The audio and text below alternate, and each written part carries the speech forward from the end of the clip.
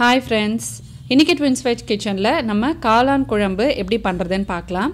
இது வந்து ரைஸோட சப்பாத்தி தோசை இட்லி எல்லாத்தோடையுமே வந்து சூப்பராக இருக்கும்.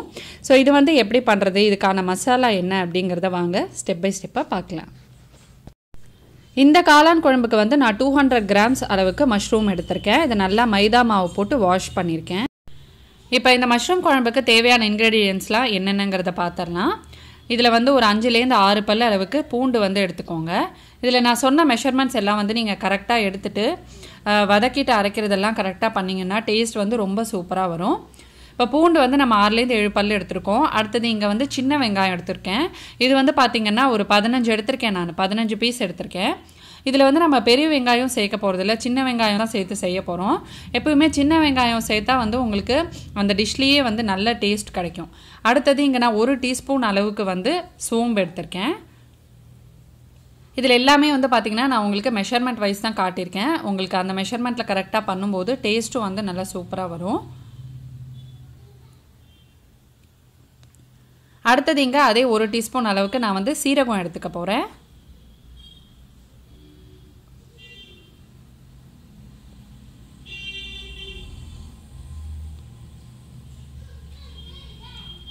அடுத்தது வந்து நான் கொஞ்சமாக மிளகு வந்து பார்த்திங்கன்னா ஒரு 6லேருந்து 7 சின்ன பீசஸ் இருந்தால் போதும். ஏன்னா அது ரொம்ப காரமாயிடும். அதனால் ஒரு 6லேருந்து 7 கரெக்டாக எண்ணி எடுத்துக்கோங்க மிளகு.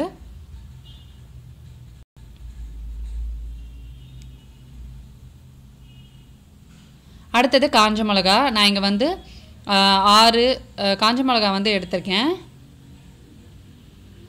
5 எடுத்திருக்கேன்.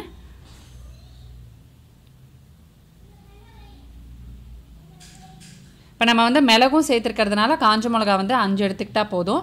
அடுத்தது பார்த்திங்கன்னா நான் இங்கே ஒரு டேபிள் ஸ்பூன் கரண்டி எடுத்திருக்கேன். இதில் நான் 2 டேபிள் ஸ்பூன் அளவுக்கு இங்கே வந்து தனியா எடுத்துக்க போகிறேன். 2 ஃபுல் டேபிள் ஸ்பூன் எடுத்துக்கோங்க, கரெக்டாக இருக்கும்.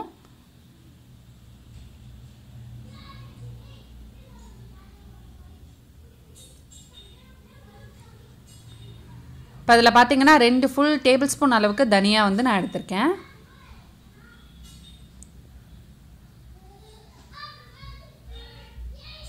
அடுத்தது வந்து ஒரு பெரிய தக்காளி ஒன்றே எடுத்திருக்கேன். இதை வந்து நம்ம ரேண்டமாக ஒரு பீசஸாக கட் பண்ணி எடுத்துக்கலாம். ரொம்ப பொடியாக நறுக்கணும்னு அவசியம் இல்லை. ஏன்னா இதுக்கு நம்ம எல்லாத்தையுமே வந்து வதக்கிட்டு அரைச்சிக்க தான் போகிறோம். அதனால் இந்த அளவுக்கு ரேண்டமாக கட் பண்ணிக்கோங்க. இப்போ இதுக்கு தேவையான ஸ்பைசஸ் எல்லாமே வந்து நான் சொல்லிட்டேன். இப்போ அடுத்தது வந்து நம்ம என்னென்ன வந்து வறுத்துக்க போகிறோம் வதக்க போகிறோங்கிறத வந்து பார்க்கலாம். பட்டையும் ஒரு சின்ன துண்டு வந்து அந்த மசாலா பூ ஒன்று இருக்கும்ல, அது வந்து நான் எடுத்திருக்கேன். இப்போ வந்து ஒரு கடாயில் கொஞ்சமாக வந்து எண்ணெய் சேர்த்துக்கலாம்.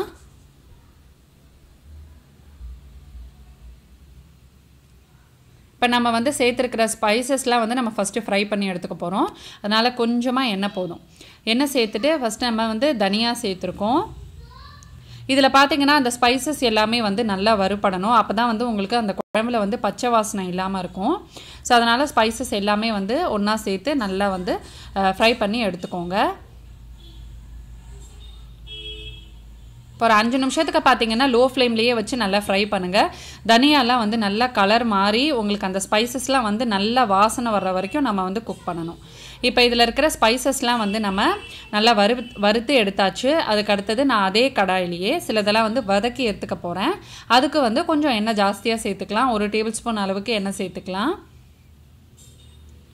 இப்போ எண்ணெய் வந்து நல்லா சூடானதுக்கப்புறமா நம்ம வந்து சின்ன வெங்காயம் தக்காளி பூண்டு இதெல்லாம் வந்து நம்ம தனியாக வதக்கி எடுத்துக்க போகிறோம். நல்லா வதங்குற வரைக்கும் வதக்கிக்கோங்க.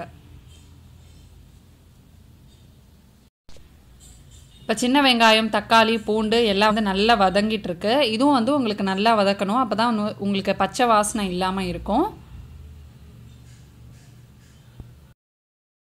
இப்போ இங்கே வெங்காயம் தக்காளி பூண்டு வதக்கி வச்சாச்சு. ஃபஸ்ட்டு மிக்சியில் வந்து இந்த ஸ்பைசஸ்லாம் அரைச்சிட்டு நல்லா பவுடர் பண்ணதுக்கப்புறமா இந்த வெங்காயம் தக்காளி பூண்டை போட்டு அரைச்சிடுங்க. இப்போ பார்த்திங்கன்னா ஃபஸ்ட்டு நான் ஸ்பைசஸ் அரைச்சிட்டு அதுக்கப்புறமா வெங்காயம் தக்காளி பூண்டு வதக்குனதை அரைச்சி இந்த மாதிரி ஒரு குழம்பு கன்சிஸ்டன்சிக்கு, ரொம்ப தண்ணி ஊற்றக்கூடாது, கொஞ்சம் இந்த மாதிரி திக்காக கரைச்சி வச்சுக்கோங்க.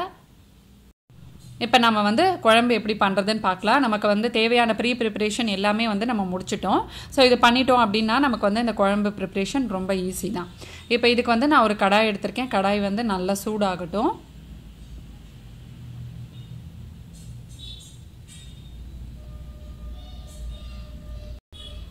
இப்போ அதில் வந்து எண்ணெய் கொஞ்சம் நிறையா சேர்த்துக்கோங்க, அப்போ தான் வந்து நல்ல டேஸ்ட் கொடுக்கும் இந்த குழம்புக்கு. இப்போ எண்ணெய் சூடானதுக்கப்புறமா அதில் வந்து கொஞ்சமாக கடுகு, ஒரு 1/2 டீஸ்பூன் அளவுக்கு கடுகு சேர்த்துக்கிட்டா போதும்.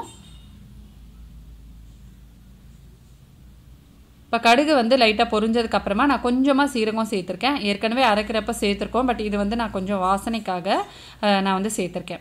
இப்போ சீரகம் வந்து பொரிஞ்சதுக்கப்புறமா நான் வந்து இங்கே நறுக்கி வச்சுருக்கிற 200 கிராம்ஸ் மஷ்ரூமையும் நான் ஃபுல்லாகவே சேர்த்துட்டேன். இப்போ இந்த மஷ்ரூம் வந்து நல்லா வதங்குற வரைக்கும் இதை வந்து நம்ம நல்லா வதக்கணும்.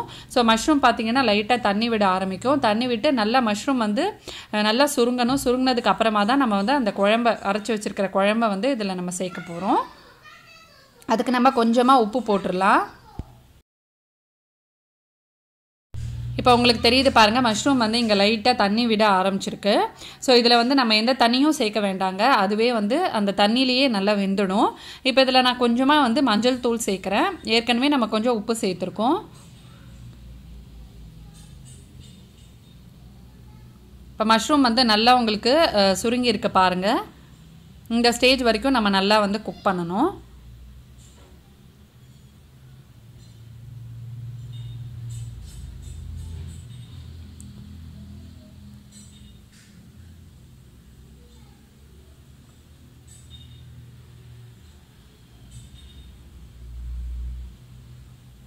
இப்போ அவ்வளோதான், மஷ்ரூம் வந்து ரெடி ஆகிடுச்சு, நல்லா வதங்கிடுச்சு. இப்போ நம்ம குழம்பை வந்து சேர்த்துடலாம்.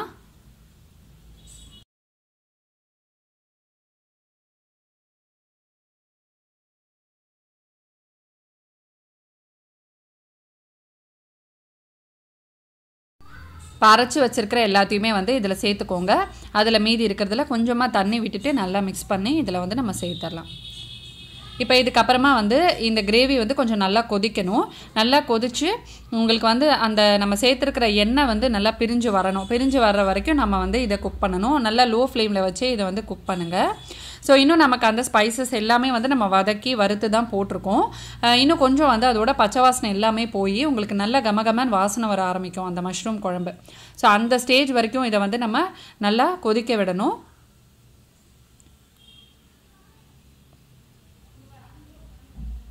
இப்போ வந்து பாருங்கள், நல்லா கொதிக்க ஆரம்பிச்சிருக்கு. இந்த ஸ்டேஜில் வந்து கொஞ்சமாக நான் வந்து கருவேப்பிலை போடுறேன். அந்த வாசனை வந்து நல்லா அதில் இறங்கும். இப்போ ஒரு இது பார்த்திங்கன்னா ஒரு 5 to 10 மினிட்ஸ் கிட்ட, மேக்ஸிமம் டைம் வந்து 10 மினிட்ஸ், அது வரைக்கும் இதை வந்து நம்ம ஸ்லோ ஃப்ளேமில் வச்சு கொதிக்க வைக்க போகிறோம். இப்போ பார்த்தீங்கன்னா உங்களுக்கு மேலே அந்த எண்ணெய் வந்து நல்லா பிரிஞ்சு வந்திருக்கிறது தெரியுது பாருங்கள். இந்த ஸ்டேஜ் வரைக்கும் இதை வந்து நம்ம நல்லா குக் பண்ணணும். இப்போ அவ்வளோதாங்க, நல்ல கமகமன்னு வாசனை வருது, எண்ணெய் வந்து லைட்டாக பிரிஞ்சு வந்துடுச்சு. இப்போ இந்த ஸ்டேஜில் வந்து நம்ம மஷ்ரூம் குழம்பை ஆஃப் பண்ணிடலாம். ரொம்ப டேஸ்டியான இந்த மஷ்ரூம் குழம்பு வந்து ரெடி ஆகிடுச்சு. இதை கண்டிப்பாக வந்து ட்ரை பண்ணி பாருங்கள். ஸோ இதை வந்து நம்ம சப்பாத்தியோட, ரோட்டியோட, அதுக்கப்புறமா நம்ம எந்த டிஷ்ஷோடையும் வந்து தொட்டு சாப்பிட்லாம். சூடான சாதத்தோடு வந்து நான் கலந்து சாப்பிட்டேன். ரொம்ப டேஸ்டியாக இருந்துச்சு. ட்ரை பண்ணி பாருங்கள், எப்படி இருந்துச்சுன்னு சொல்லுங்கள். இந்த வீடியோ உங்களுக்கு பிடிச்சிருந்துச்சுன்னா எங்கள் சேனலை லைக் பண்ணி சப்ஸ்கிரைப் பண்ணுங்கள். Bye friends.